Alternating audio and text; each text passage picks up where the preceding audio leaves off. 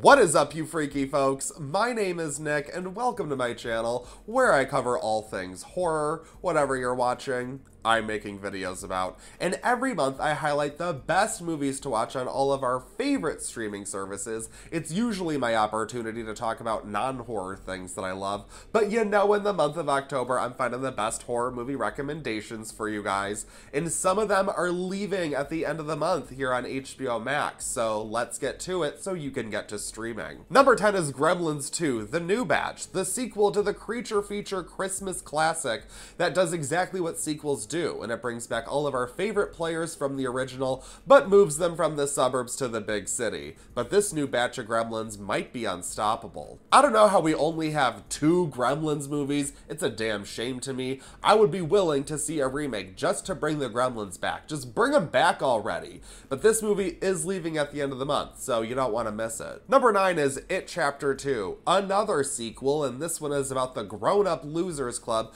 who must return to their hometown in order to finish off Pennywise the jackass clown once and for all. I have major problems with this movie, like major problems, but I also champion big budget studio horror because I think we need a lot more of it. Just make sure that you carve out enough time to watch this one because it's damn near 3 hours long. Number 8 is The Conjuring 2, yet another sequel, and this one does the other typical sequel move by sending our protagonists to England to help a new family being terrorized by an entity from beyond the grave. I think we're all at the point where we've reached Conjuring universe overload, and I'm perfectly okay with that because I'm done with these movies. But I have to say, I do enjoy The Conjuring 2 because it has plenty of scares that keep it fun and entertaining throughout. Again, big budget studio horror, and this is another one that is leaving at the end of the month, but if you do happen to love these Conjuring universe movies, they also have The Curse of La Llorona and Annabelle Comes Home. I hate both of those. Number 7 is Seven, because duh. This 90s thriller from David Fincher stars Morgan Freeman and Brad Pitt as detectives investigating a serial killer who commits murders that correlate with the 7 deadly sins. If you don't already know the rest, I'll let you discover this favorite for yourself.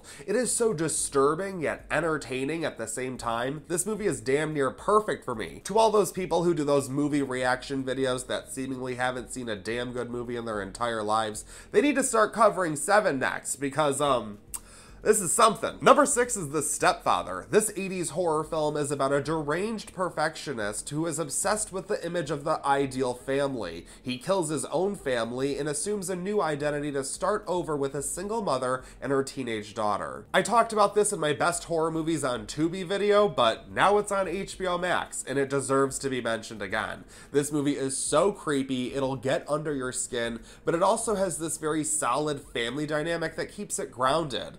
Plus, a solid chase scene at the end, which is all I'm looking for in a good horror movie. Number 5 is The Others, a supernatural period piece starring Nicole Kidman as the mother of 2 children who are allergic to sunlight. She keeps them locked away in their spooky old house, but when strange events begin to occur, they believe something paranormal is happening in their home. You guys are probably all too familiar with this movie. I think it is absolutely bone-chilling, but I also think it's quite masterful because even knowing the reveal at the end, the movie works on rewatch with that information in mind, and The Others is leaving at the end of the month, so I have to recommend you watch it if you don't hate it. Number 4 is Blade Runner. This science fiction cult classic stars Harrison Ford as an investigator tracking 4 androids who have gone rogue and need to be terminated. This isn't even close to horror, but it's also leaving at the end of the month, so I have to put it out there. This is the final cut they have on HBO Max, which the internet has deemed to be the preferred version of the film.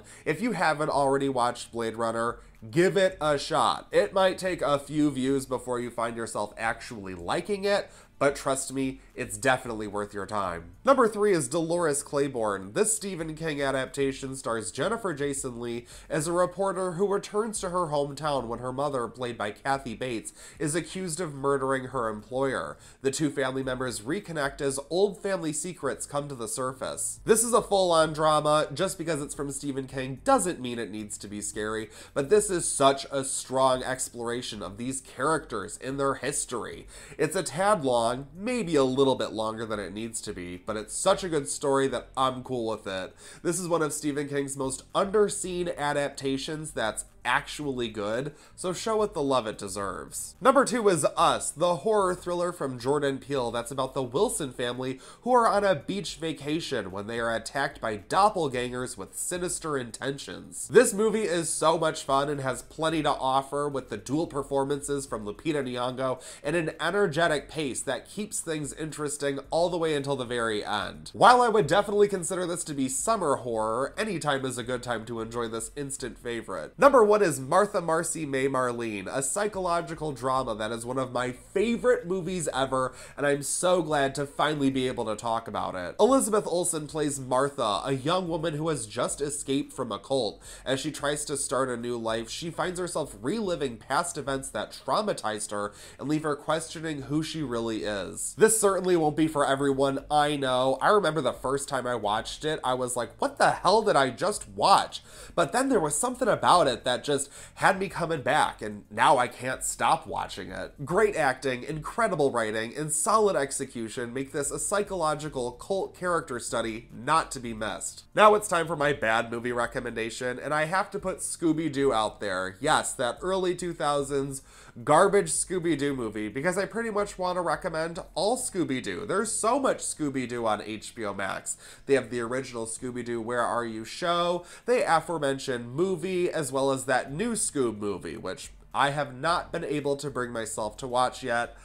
I don't know if I can do it. But I love Scooby-Doo. It's the cartoon that got me into all kinds of spooky stuff, and so I might be a bit of a man-child, but I like to watch it every now and then. Thank you guys so much for watching this video. I greatly appreciate it as always. Let me know what your favorites are in the comments below. Feel free to follow me on Instagram. Subscribe to my channel so you don't miss any creepy content. That's it for this video, but I won't stop you from watching another.